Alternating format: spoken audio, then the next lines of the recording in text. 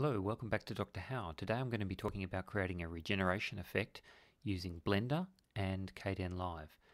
The show I'm talking about today is Underworld, and what happens in that show is that the Doctor visits a spaceship which is on a trip to find, it's on a quest to find the lost race banks of the Minion people.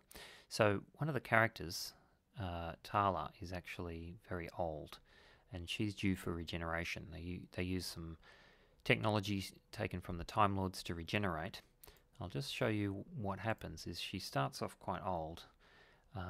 She gets put in this machine and then she actually regenerates. Now this is the effect that I've created in Kdenlive and Blender. If we have a look at the original, what they've done is the usual kind of thing where they've done a crossfade. Here she is looking old, and then they've done this crossfade, and you can see there's a few problems here. You can actually see the edge there of the cheek is a little bit different. There's something strange happening down here. The clothes are moving and so on. That's the usual kind of thing that happens with the crossfade. They've done pretty well here actually. She's in almost the same position. I think she's just slightly turned ahead. So that's actually a pretty good crossfade. So we just want to put on some special effects. But what I've done is I've created a morph using GTK morph. So that slightly tidies up the crossfade so that the face actually seems to very smoothly change. So that improves the crossfade.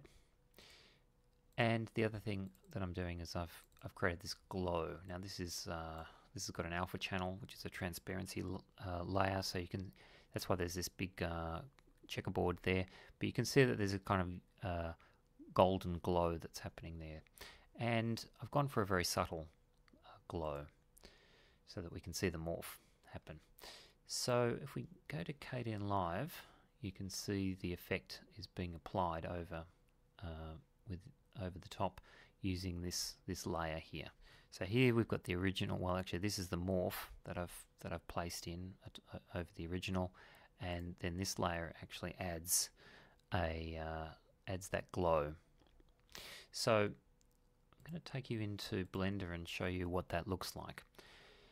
What I've done is I've taken a circle, which is actually it's a mesh, so it's actually not an ideal circle. It's actually got vertices, and I've placed it over the face, and then I've moved where these vertices are to sort of track around the face.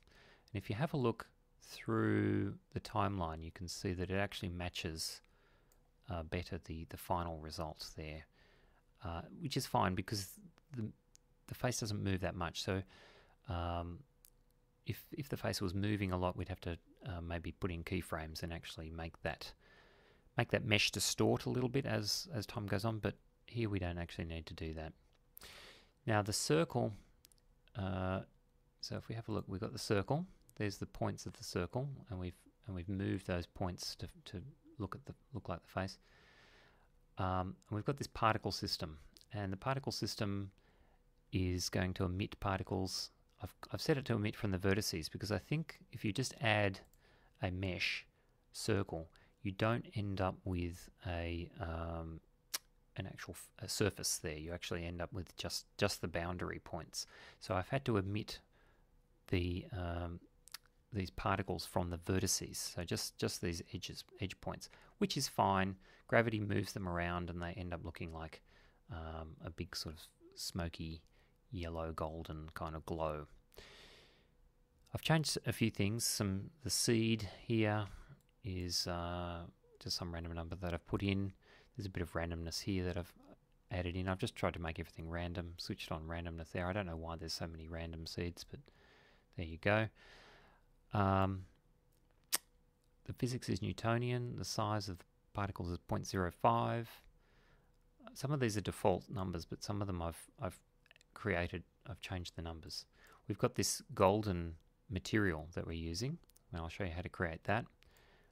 We're emitting a halo, which makes that kind of smoky effect.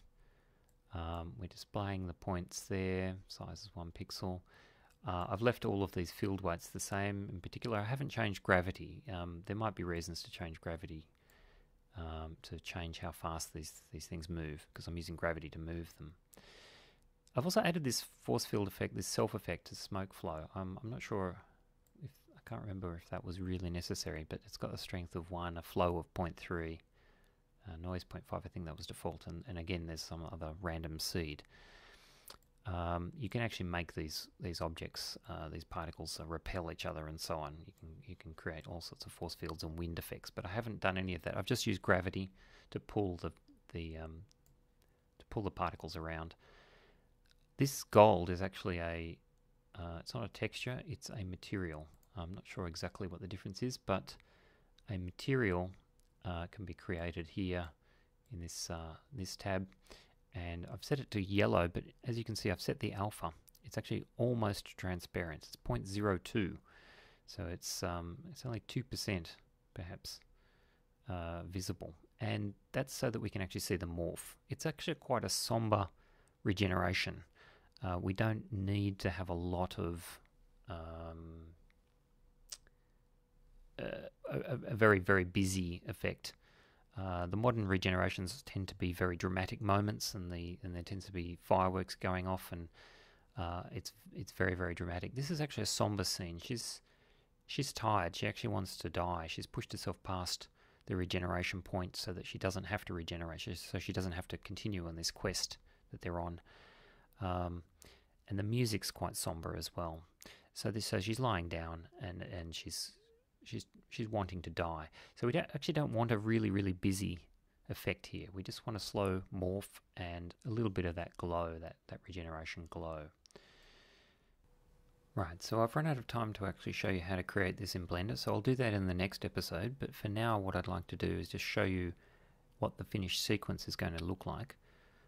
We've got the Tala being placed in the machine gets switched on, and as you can see, she regenerates. You can see the morph happening there, and then eventually she's actually all young again.